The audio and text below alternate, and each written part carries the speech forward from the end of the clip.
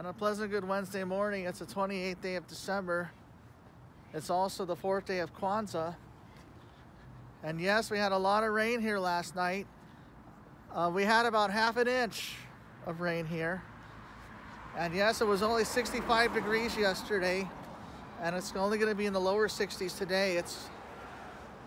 This rainfall was much needed, but yes, we had off and on rain showers all day and through the week. And New Year's Eve will be our next rainmaker.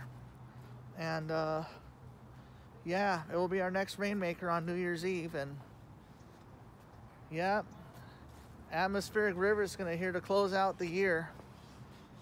And yeah, the rain should be gone by New Year's Day, but we are going to have some more rain next week as well, as we might have a wet winter after all. And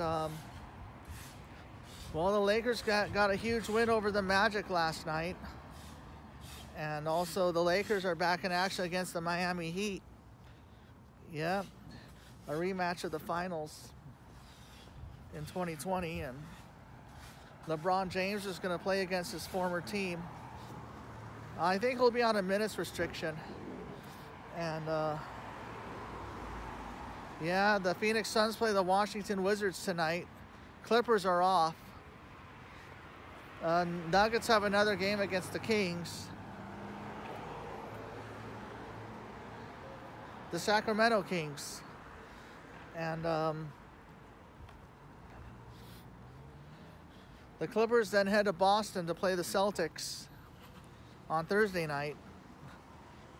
Meanwhile, happy birthdays going out to Austin Barnes and to Austin Nola.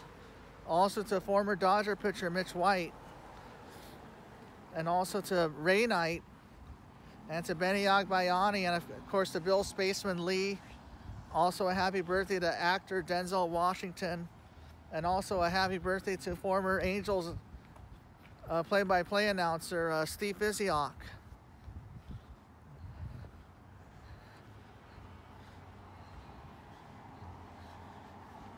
And yes, it is a little bit overcast here. Yeah, it looks like the fog's back. And yeah, that's pretty much it.